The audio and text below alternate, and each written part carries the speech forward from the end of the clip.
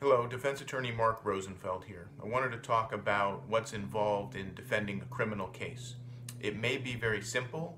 Say it's a petty theft from a store, and the case can be investigated and handled by a single attorney, and it may cost a few $1,000s to defend.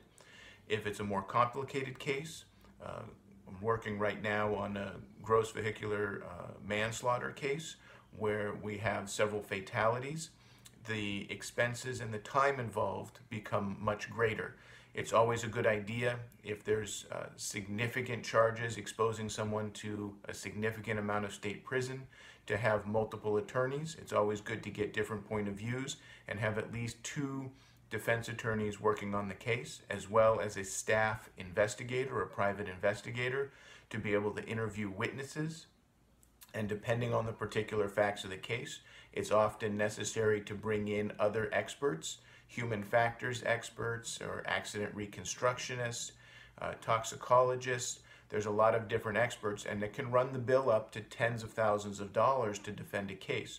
But when somebody is exposed to and facing significant prison time, it's important that a good defense team be put together to properly represent the person. I'm getting ready right now to run a mock trial on a gross vehicular manslaughter case, and it's important to know what potential jurors may think, what defenses are going to work best, and where the prosecution may come from. This is not something that can be done on a small budget.